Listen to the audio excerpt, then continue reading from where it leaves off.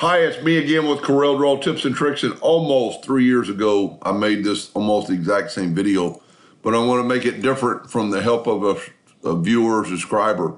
Sometimes you can't, like all this is all welded together, and this is mainly for a plasma cutter because of the fact that lasers would work around this, but after you use the virtual segment delete key to make that shape, in the years past, and it's white, I made, let me back up here and make it black. I'm using somebody else's colors. After you weld it, there's a different shape than you had before. And I was making some CY color. Let me just take that palette and close that palette.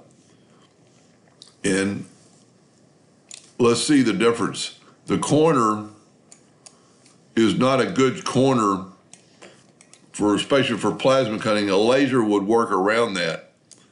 But when the Smart Fill tool, it's made a better, stronger corner, and it's not made up of a couple of nodes. It's better. But the viewer subscriber kind of gave me something I didn't know, and this is not welded yet. We've just virtual segment deleted it, and we have that weird corner. Select everything and go to your outline pen tool. And right here, I've always seen line caps. I've seen square and round, but I've never been over here to extended square caps. Add square shapes that extend to the length of the line. Hit OK.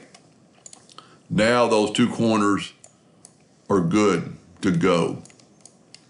So I think that viewer or subscriber for that'll be a big help in the future. Hopefully it'll help you. Hope that helped a little bit. Thank you for watching.